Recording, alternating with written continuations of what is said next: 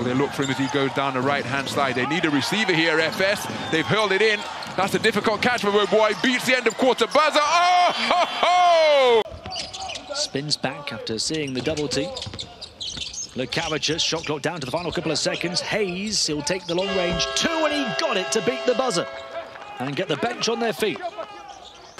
Marinkovic, back it goes to Thompson, and the clock is ticking away. Thompson does send it back outside. Giedraitis will take on a big three at the buzzer and bank it in. That's a stunner from Rokas Giedraitis. Rivero, good help and a nice basket cut from Lacombe. He can't finish the reverse layup.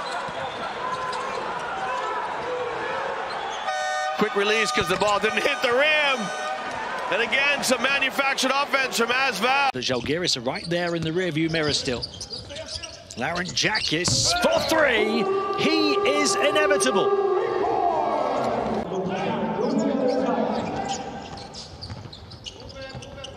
The second game in a row, they've hit 25 free throws, Olympiacos.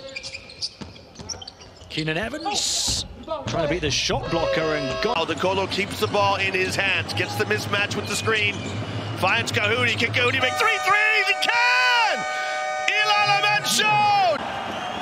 Maggi eventually will come set the screen. There he is. Smith now is going to go to work. And he pulls the three-point shot, and that's a nice finish from Jalen Smith. And that little burst at the end of the period. Is the man of the moment here for Baskonia. Thomas back to Howard, not another one. Oh, this is just unbelievable. This is unbelievable from Marcus Howard.